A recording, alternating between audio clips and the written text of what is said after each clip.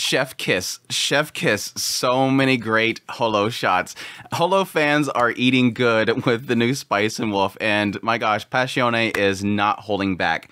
But putting that aside, putting these spicy Holo shots aside, yes, episode 2, I think, kind of is a really early example of an encompassing of everything that I like about Spice and Wolf, the series. Again, I've watched the first season, I've read the light novel up to volume 4, and this is exactly what I love about this series. It highlights these multifacets that come together to make a really incredible series. The first thing, obviously, is the chemistry between Holo and Kraft Lawrence. And this episode has it in spades. It has that teasingness between the two characters, constantly Holo kind of teasing him, treating him as like a child because the way that how old she is, she views Kraft Lawrence as a child.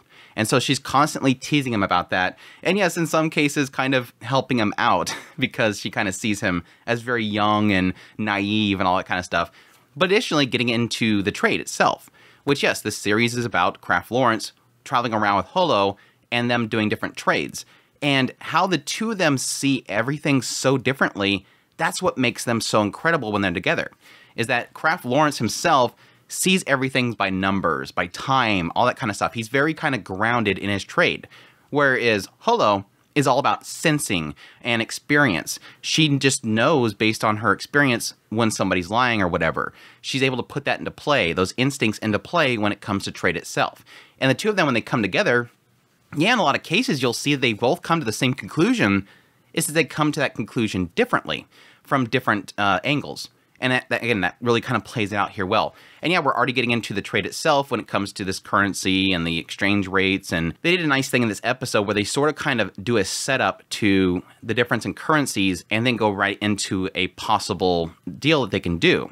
So all that kind of stuff plays out well. They also kind of get into a little bit of the separation between the two of them, despite the fact that Holo and Kraft Lawrence work so well together. And we'll see more of that as we go along. They're in different worlds. I like how the episode itself even ends on that note of we're just two different people of different worlds. And they see things differently. Yes, Holo is a wolf. And yes, Lawrence is a human. And they're kind of at odds with each other, so they see things differently. Okay, here's this aspect of people being chased down by wolves. Well, we get chased down by humans too. So you see that separation that's kind of being created there. And yes, it kind of plays it into fun as well, and the idea that constantly Holo is trying to eat these potatoes constantly over the episode, and she can't figure it out. She just shoves it in her mouth and tries to, just wolf it straight down because that's what wolves do, because they don't have cheeks. I love that little kind of attention to detail they have there. But yeah, overall, like I said, just a very incredible episode to kind of encompass what makes Spice and Wolf so great. I've gotten that question now and then of people going, sell me on this show. Okay, here it is. Here it is. This is literally a sample of what you're getting, and it was done so well. They're doing a really good job adapting the series so far. I mean, I had my issues with that original scene in the first episode, which some people have argued makes sense to certain degrees. I still don't think it's really necessary, but it's fine. It doesn't bother me. And since it was in both adaptations, I assume that it's kind of something that's necessary. But they're pretty much going one chapter per episode, and with that, they can pretty much cover 4 volumes this one season. So, and again, hopefully they keep going. But let's get into the episode proper, opening it up with them having this little scene where Holo is making a point about she's getting fleas, and he's talking about how, yeah, they're really good furs. And she's like, oh, so you're talking about my tail. Yes, my tail is really great. And yes, my ears are really great. You get that pridefulness of Holo, the wise wolf, which is emphasizing the idea that she takes great pride in herself because she has these attributes to herself. But additionally, hinting on the fact that she can tell when somebody's lying. She has great ears. She can sense dangers. She can sense disasters. Oh yeah, and also can smell the rain coming. So it kind of plays into her abilities as being this very wise and old wolf. But that's where we go and seek refuge in the church itself, where we get, again, that kind of chemistry between the two characters. They're kind of getting dried up. Again, Holo just doesn't... She doesn't view herself as needing to be covered up. Again, she's a wolf. Wolves don't wear clothes. So she's very open about herself, just kind of dancing around and drying herself off and constantly standing and posing in front of him, and he just cannot handle it. He's constantly flustered having this girl in front of him, just not being modest in any way, shape, or form. It was kind of funny to kind of get that little brief moment where she's teasing him for his stinky nature. Despite the fact that you're wet, you still smell bad. You should take care of yourself. You look good though, because you have this beard, but I think you should grow it out more like this. And yeah, it kind of makes it seem like she's talking about whiskers, but yeah, she's basically saying like an entire face like a wolf, like it says in the light novel. Yeah, grow it out like a wolf and have an entire face full of hair. But yeah, that's where we get the little scene with him talking to a man that owns a winery. And again, this is where they're kind of opening it up to starting to talk about, of course, with a lot of different regions, a lot of different villages, a lot of different locations, they're obviously going to have a difference in currency. And I think right here, they're pretty much emphasizing how Kraft Lawrence kind of employs this thing that they've set up as merchants. Merchants, when they go to different locations, they will trade goods for goods rather than selling the goods and getting the currency of the location. And I think that what that kind of bypasses is, yes, the difference in exchange rates, the difference in the worth of the value of the coin itself. Like as mentioned later on by Zerin, some of these silver coins, possibly, are going to be changed, and in other regions, they're going to be worth more. So yes, depending on where you're traveling, the worth of the dollar or the worth of the silver is going to be different for each region. It could also just be based on the economy there, all that kind of stuff. There's a lot of stipulations and reasons on why these stuff can be actually worth differently. And yes, the guy's like asking, should I learn this? And Lawrence is like, no, you don't have to worry about that. Just make sure that the person that you're working with doesn't rip you off when it comes to the actual price, which is obviously important. But again, I like how that's kind of put there because, again, when they go to talk to Zerin, what Zerin is going to offer to them is this opportunity. That they're going to be, there's this rumor, there's going to be this changing of how much silver is in the coin itself, and that can apply to different regions, it being worth more. So it's a nice little setup there. But I do like the scene with Zerin himself. By the way, as we can all tell, the guy's got squinty eyes. We all know that when you have squinty-eyed characters in anime, you never trust squinty-eyed characters. They're always the bad guy. This is the villain trope. But no, the guy is super creepy. He's a young merchant, so we'll let it slide. But the dude's super creepy. That grin that he has after he says things is like, don't trust that guy. Don't trust that guy. But no, like, I think what's worse is the fact that even in the light novel, it kind of mentions it. Like, he immediately takes note of Holo. And yes, Lawrence this entire time is in pointing out to everybody that this is my wife, and she keeps herself covered up because she has a burn mark on her face. So she doesn't want to show it to anybody. And immediately the guy goes over and goes, oh, this is your wife? She must be precious. That's why she have her covered up. And then goes over to go actually take it off. And Lawrence in his head's thinking, man, I just told you that it's my wife. And what are you doing? What is this guy's problem? But yeah, Holo goes into this whole like long speech about how it's like this thing that I don't want to reveal to you because then it would just ruin everything for you. Keep that mystery. Don't ruin it for yourself. I would hate to deprive you of that mystery. But that was a really funny little scene there. But yeah, the following scene, like I said before, is really kind of showing how Holo and Kraft sort of see things differently. And they talk a little bit about it later on, just before the whole conversation about the wolves and eating people and all that kind of stuff. But it's kind of implying this idea that Lawrence over here, yes, when he immediately asks Holo, was he lying? And she's like, yeah, he was lying. The problem is that Holo doesn't know what he was lying about. Because yes, as she kind of points out, and he agrees that it's something that he had to learn after a long time of doing this, that yes, it's not so much about what the lie is itself, it's about the reason for the lie. That's the important thing here. So she's saying that yes, this Zarin guy is lying, but what could he be lying about? Is he lying about the fact that they are going to be upgrading the coin itself to have more silver? Is he lying about the fact that it could sell for better elsewhere? Could he be lying for the reason why he would want them to get involved with him? There's a lot of different things. Or lying about him actually making a profit. There's so many things in there, but what's most important is amongst this lie, what is the reason for the lie? Is it, like he kind of points it, yeah, it could be, even if I do follow along with this, in the end, if it doesn't work out, somebody's got to be making a profit. That's the thing. Why would this guy tell me that I can bring these coins and sell them elsewhere, and if I make it, because basically what Zarin told him is I will go out, I will gather these coins, then I'm going to go to this other location and I'm going to sell those coins, and if I make a profit, I'll give Zarin some of it. So why would he lie about it? Because if it doesn't work out, Zarin's not going to get anything. So what would be the point in Zarin even lying if that was the case? There's got to be something else going on. That's the whole point of this whole thing. And I like how Lawrence himself even knows that. Like, yeah, my intention here, like she asked him what he would do. He's like, yeah, I would probably follow along with it. I would act like I thought it was true because he wouldn't believe him. I wouldn't believe that Zaren's telling me the truth, but I'll follow along with it, acting like I believe it's true. And then at the end of it, if I don't make any profit, I'll look into exactly what the purpose of it, who was doing this, and what their whole point was in doing this. And in the end of the day, it comes down to the same conclusion. Like I said, they both see the situation differently.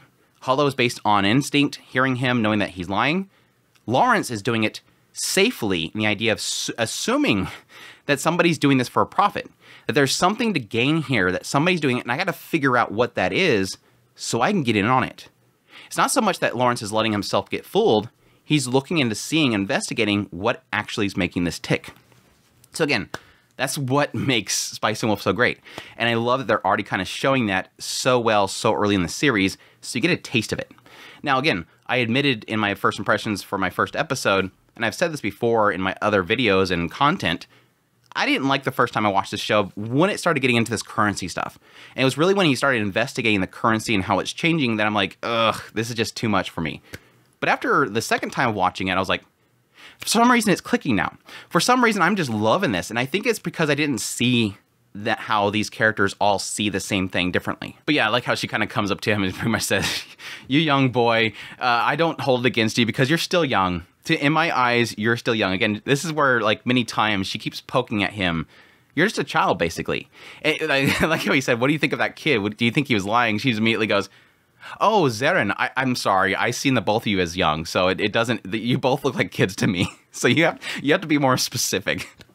But yeah, it's really great stuff. But yeah, additionally in the scene, we get that little sense there of how, yes, Hollow is, yeah, by the way, a wolf. So it kind of gets in that whole thing where she loves that humans bake these potatoes rather than eating them raw. But at the same time, she's having difficulty because she's wolfing it down. Like a wolf would, you just wolf it down. She's not used to having cheeks where you have to kind of chew on it for a little bit. Wolves, they don't have that. They're like this, and so it just kind of falls out the side of the cheeks. So I like that little attention to detail that they have there to kind of show how she's struggling with being a wolf or being a human. But yeah, additionally, they did get into the wheat itself, which they kind of equate it to Hollow herself. If the wheat is fine, she'll be fine. If the wheat gets crushed or destroyed, she might disappear. So what they do instead is they decide to pretty much take the wheat and take off the ends of it, stick it inside of a bag so she can keep it with her. So it's kind of like her keeping the soul of the wheat itself with her. Because, yes, that was what she was trapped into, and it's the whole symbolisms there. Thresh it, that's the term. The next scene's kind of showing that tragic aspect of the world itself kind of moving on and moving forward and changing so much around her that she never really noticed. Yes, technically, Hollow, when she came down from the north, again, she ran into this person at this village. They weren't fearful of her. They requested that she would look over the harvest of the village itself, and she's been there for a long time. Now, noting here that when she was in that village, things didn't change as fast in that village, than the outside world itself. Yes, technically the world moved into the church and everybody started believing in the church itself, but that village, as they kind of note, is still doing the festival and everything, still doing pagan rituals and stuff like that, as they would claim. So she technically wouldn't have noticed the changes of the world itself as much as she was secluded in that village. So it's not until she leaves the village, she knew that the church existed, it wasn't until she leaves the village that she starts to notice, man, yeah, the world itself just kind of changed so much. And he's asking her, well, you've changed too, right? No, I haven't really. Okay, well, hopefully, when we get you back up north, hopefully your land up there hasn't changed either. So it's already starting to show how Lawrence does want to get her back to her homeland. He does sort of have feelings for that side of what she's going through. But yeah, the final scene was a hard one to go through, but yeah, that's where, you know, they have them kind of taking jabs at each other, and then eventually Hollow just kind of slips out something that was a bit too much.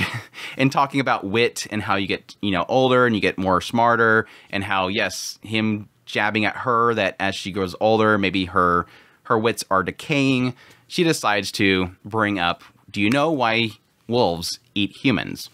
It's because we want to consume their heads so that we gain power. And that was not a nice subject to get into for Lawrence, as we kind of see. He's had experience being chased down by wolves. He says 8 total times, it seems, that yes, he's been chased down by wolves, and even has witnessed other people being consumed by wolves. And it obviously is something that he doesn't find funny. And so the jabbing going back and forth, Hollow kind of takes it a little bit too far, and it just kind of ruins the entire conversation, and yes, upsets Lawrence. But again, this is where I kind of find it interesting, because as he's upset, And Holo's like, crap, yeah. She realizes very quickly that she kind of stepped on a nerve, and she apologizes for it.